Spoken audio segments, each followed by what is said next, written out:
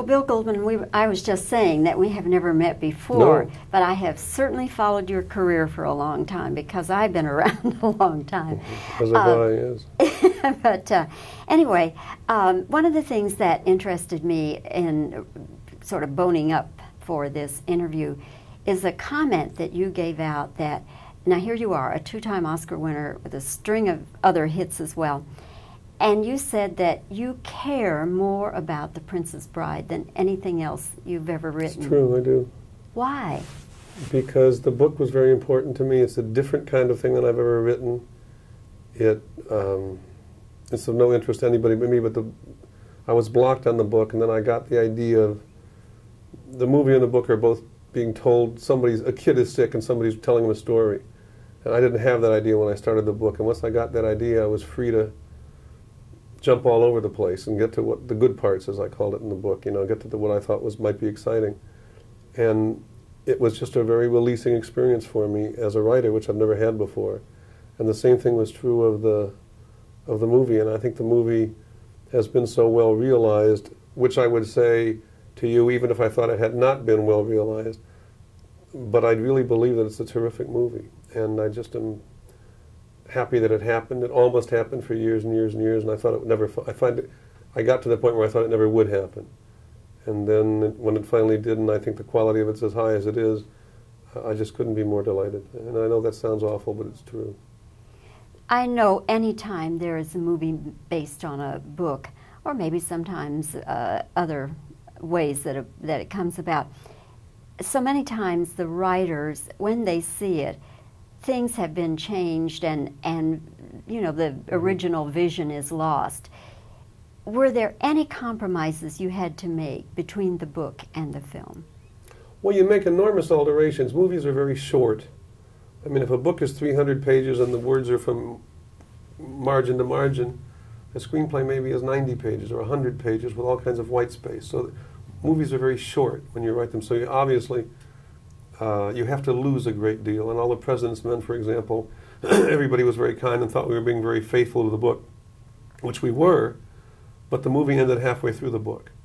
In other words, and so you have to shorten and you have to truncate and you have to make amalgamations and all kinds of stuff, because the movie audience is very smart and they're very quick to be bored.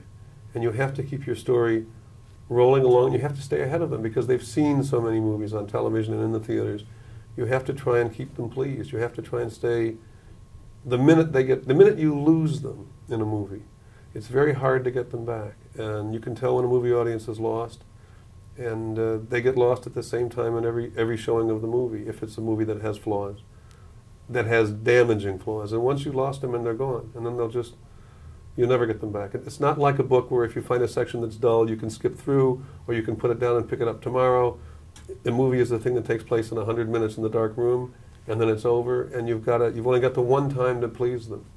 And so, yes, it's much different, but it's still, you try and stay as faithful as you can to the material. You don't want to put dancing girls in the material. Hollywood it up is the word when they mean cheapen something, they'll use the phrase, did they Hollywood it up? And I don't think we Hollywooded this one up. What was your original reason or inspiration for writing this book? I have two daughters, now 25 and 22, and when they were little, because the book was written in 72, when they were little, I asked them each, what do you want? I'll write you a children's story, which is not what the book turned out to be. And I said, what do you want it to be about? And one of them said princesses, and one of them said brides. So I said, okay, that'll be the title of Princess Bride. And so it began as a little thing for them, and then it turned into a novel for me. What do your daughters think about it then? Well, they didn't think very much of it when they weren't much into hardcover reading when they were little, but I think now they've both read it and they're very pleased with it. And what did they think about the movie? Well, they really like the movie. They really do. Yeah. I mean, I'm delighted. So what is the next thing for you then? I'm a sports nut, and I'm doing a nonfiction book on sports with a wonderful writer in New York named Mike Lupica, which will come out next year. And it's a whole different, I like occasionally writing nonfiction. And I do it every so often, and this is a time to do it. And so I had a couple of movies, and I probably will do another movie starting in the spring. Well, Bill, again, it's just delightful to have a chance to chat with you even for 5 minutes. Thank you very much. And congratulations on The Princess Bride. I hope it gets the audience it deserves. It's Thank you. delightful entertainment. Great. Thank you very much. I hope you're right.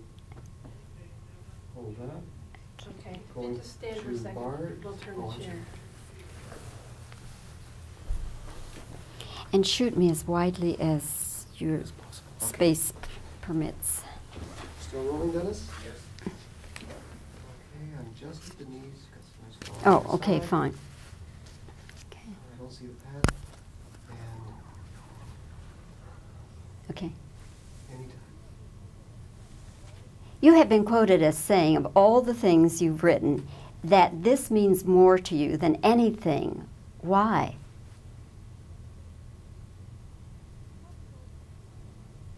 What sorts of compromises did you make between the book and the movie?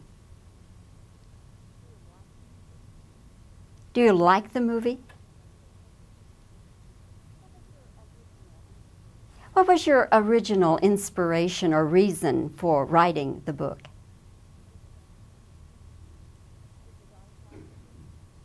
Did your daughters like the book? What did they think about the movie?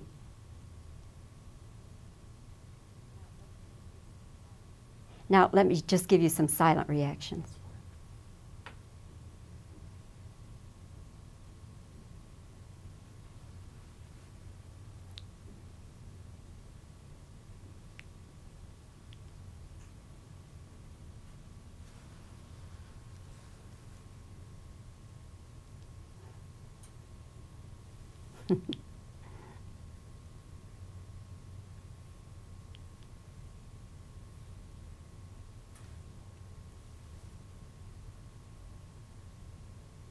Okay, thank you. Terrific.